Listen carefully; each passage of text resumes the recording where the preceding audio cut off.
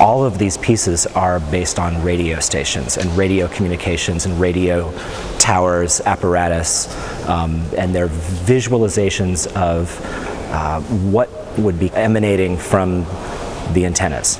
This is a radio tower, and that's a radio tower. They're made in a way that's almost has a kind of ridiculous structural quality. And all of this stuff that's coming out of the towers, these letters and musical notes, it's as if you're seeing what's being broadcast.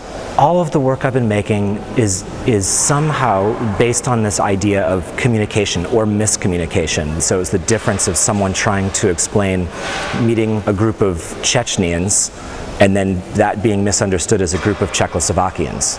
This piece I made after I saw a piece by Alexander Calder called Finny Fish. I misunderstood that piece, forgot what it actually looked like, and went and made this instead. What I've made is a radar reflector to get somebody's attention, like you're trying to say hello or go away. And I always love this idea of somebody struggling to like move the thing around their aerial to get like the football game.